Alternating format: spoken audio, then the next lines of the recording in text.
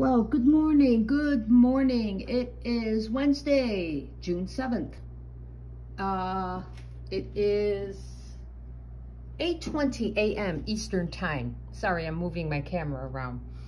I was going to do this video outside, but because of the air quality alert from the wildfires in Canada, can't go out there. I was out there and I had to come in because it's actually starting to get worse. And I just ask you all to keep us on the East Coast in prayer.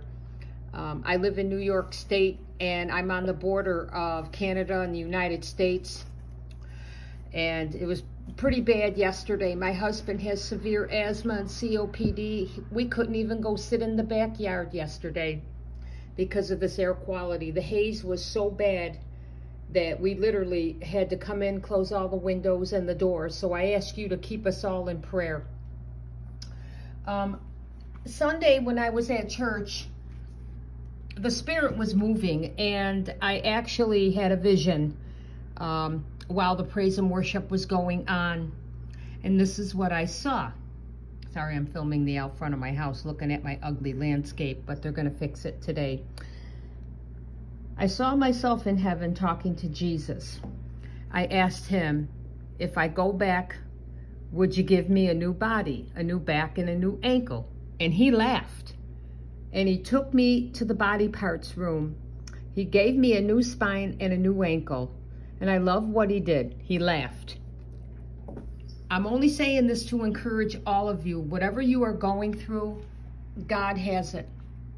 Yes, he does have a whole body parts room because I've seen it. I've been there. And I am so thankful for what he has done for me, what he is going on to do in me, for me, and through me. So I ask all of you to just keep me in prayer, and I will continue to pray for all of you as well, because we are living in the last days of this world and we are so close to the second coming of Jesus Christ. I've been struggling.